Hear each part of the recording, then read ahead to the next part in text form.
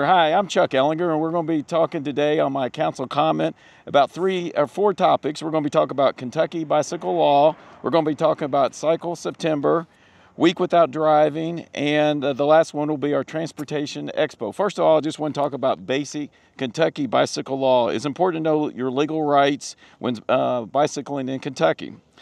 Bicycles are considered vehicles, and bicyclists shall operate a bicycle in the same manner as a motor vehicle. Where to ride. Bicycles are required to ride upon the right side of the highway whenever possible. Bicycles may veer from the right of the road when traveling at the same speed of traffic, when necessary to continue their route, preparing for a turn, overtaking and passing, avoiding hazards, traveling a lane too narrow to share, avoiding a mandatory turn lane, and when on a one-way street.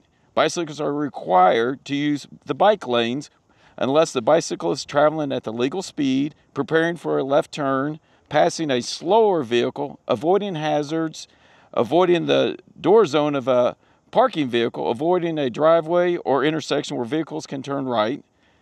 One of the issues that people ask me all the time about is about sidewalks and where cyclists can ride on a sidewalks. Generally, they're permitted, but bicyclists must slow down to walking speed when pedestrians are present or expected, and they should yield to pedestrians on sidewalks and crosswalks.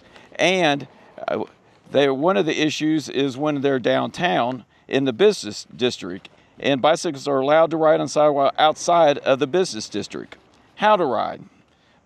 Bicyclists may not ride more than 2 abreast, but they are allowed to ride 2 abreast, except on paths or parts of roadways set aside for exclusive use of bicycles, and may not impede the normal and reasonable movement of traffic. Bicyclists are required to slow down or come to a complete stop at stop signs and traffic devices and when signaling red. As I said earlier, bicycles are considered vehicles and have to abide by the traffic laws. Bicyclists on roadways must exercise due care when passing a standing vehicle or one proceeding in the same directions.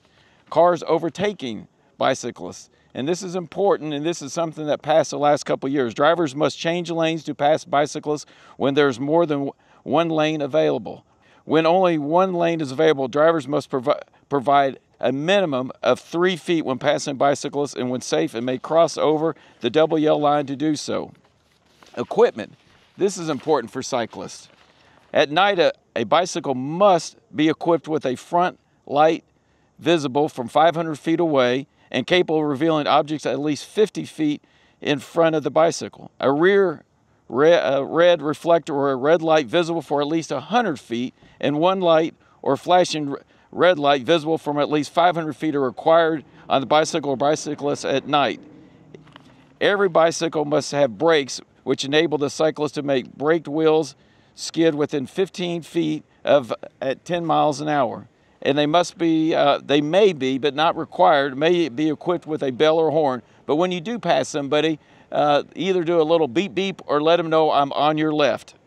Things that you can't do. Bicyclists may not ride other than on or astride a permanent or regular seat attached to you. You must have a seat. Bicycles may not carry more than the number of persons which they're designed to. Bicyclists may not carry a package that requires that they have to take one hand, or they have to have one hand on the handlebar. You cannot, or you're not permitted to hold on to another motor vehicle, and they may not be equipped with a siren or whistles. And alcohol is just like in a vehicle. Kentucky DUI statute does apply to bicyclists. So those are kind of the general rules. Let's walk around and just talk to some cyclists and get a feel for as cyclists, what they go through and what we need to know about them.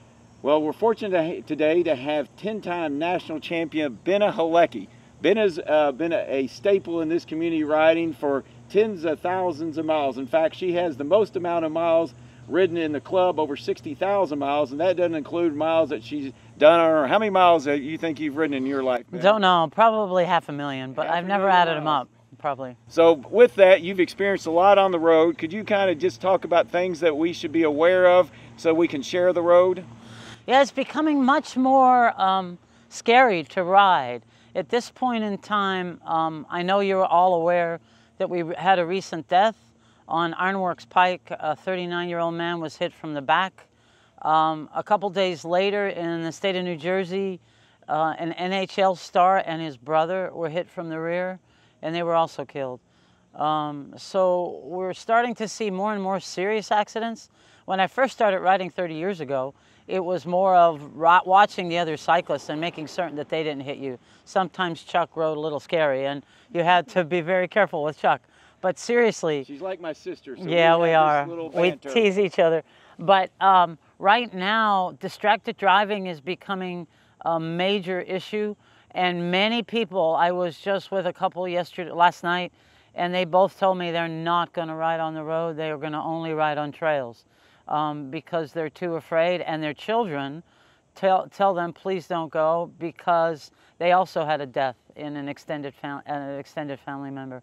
So distracted driving is becoming a major issue that we need to worry about. I'm the rides coordinator for the club. We've done over 275,000 miles this year. We love the Central Kentucky. We love the Bluegrass State. But the challenge is we have to be able to share the roads with cars. And so I'm begging the drivers, I'm begging as you sit down behind the wheel, an extra 10 or 15 seconds is not going to be a problem. And that's all we're talking about. And we will get over. The challenge with some of our local roads is we love riding on them. There's no shoulder, and it's difficult to get over for us because if we get in the grass or on the dirt, sometimes we can go over. So we look for a safe place to pull over.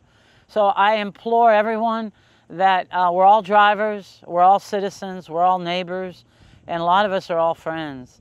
Please take an extra 30 seconds or 10 seconds and care about your neighbor and care about your family, because in reality, we're all a family. All right, so we're back now. Today we're doing a ride out Davis Fork. This ride's been going on with Tom Walters for 23 years. Tom has been leading this ride.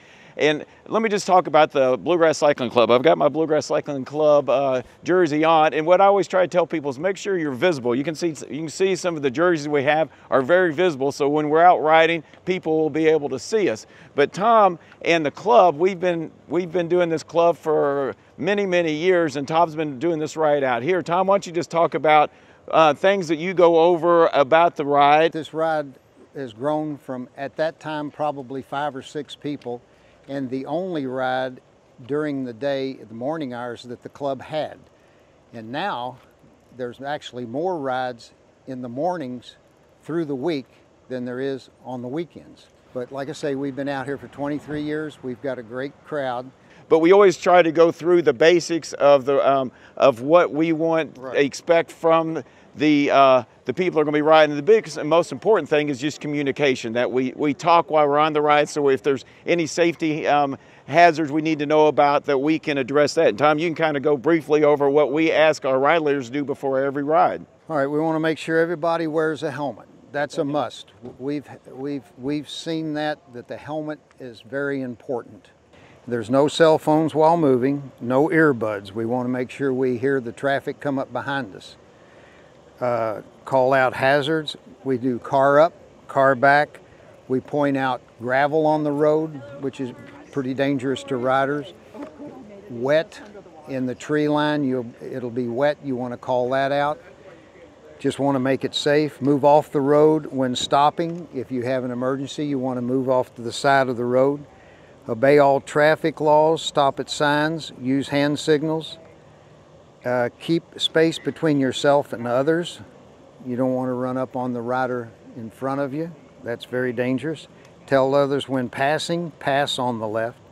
Ride single file or 2 abreast. Remind riders that they should have water bottle, air supply, and tube. So we want to be as safe as possible as we can out here. And we encourage more people to come out and ride. And we will mentor you and get you going. I know a lot of people are concerned with riding on the road, but in general, it's not bad if you just obey the laws and be very visible. We suggest lights on your bike and have them very bright. I think that's important, and safety is key. We want to make sure everybody's safe.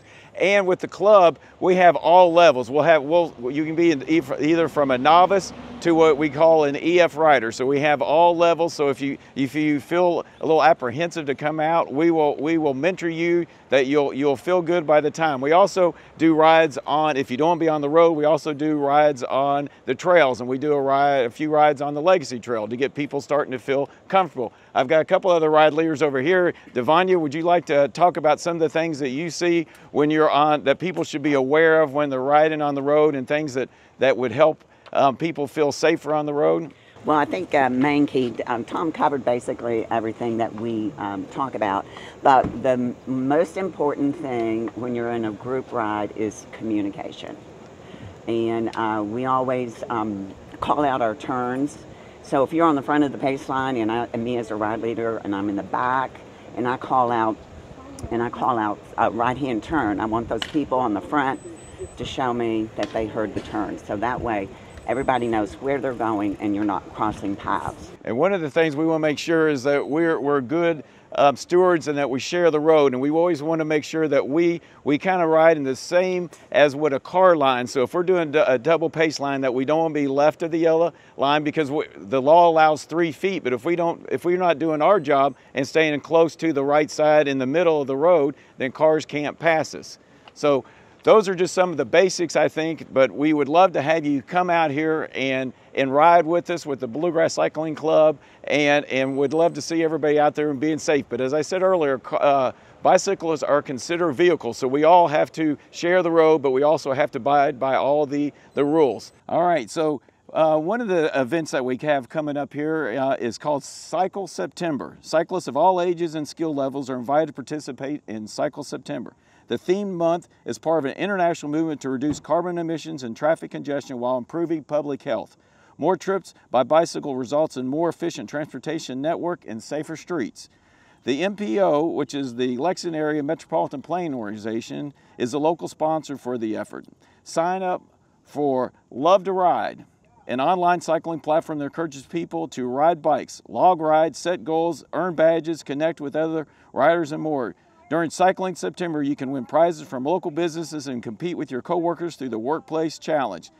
Some of the events that they have coming up here is they're going to have a Broke Spoke LGBT night. They're going to have Pedal Power is going to have a bike clinic. Broke Spoke is doing a Women in Fem night. And on September 28th, Seed Leaf Garden Walk and Bike Tour. So those are some of the events that are coming up.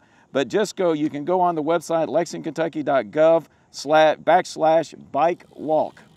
The next event that's coming up here is going to be Week Without Driving, and that's going to be September 30th through October 6th. And the history behind that is in 2021, Disability Rights Washington launched Week, and it's hashtag Week Without Driving to challenge our leaders to better understand the barriers non-drivers experience in accessing our communities. After 2 successful years in Washington State, in 2023, the challenge went national in partnership with America Walks. And the goal of this is the Week Without Driving Challenge aims to draw attention to the difficulties faced by non-drivers in accessing our communities across the country and to inspire decision makers to address the barriers and gaps in our transportation system.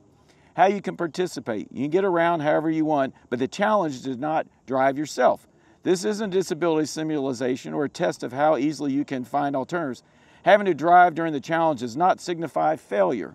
The point is to consider how someone without the option to drive have coped and what choices they may have made. And the last one is our Transportation Expo. Our Transportation Expo is being put on by the council, and it's going to be on October 19th from 9 to 11:30, and it's going to be at the Marksberry Library off Versailles Road. And what we're going to do is the council wants to get interaction about transportation policy. We're going to have a lot of different groups coming in there, and we just want to get a feel for how we can improve our transportation in here in Lexington. So we welcome everybody to come out and participate. I'm looking forward to that. That's on October 19th from 9 to 11:30 at the Marksberry Library. The more the better, and we look forward to seeing you on that. Thank you for listening. This has been Chuck Ellinger on Council Comment.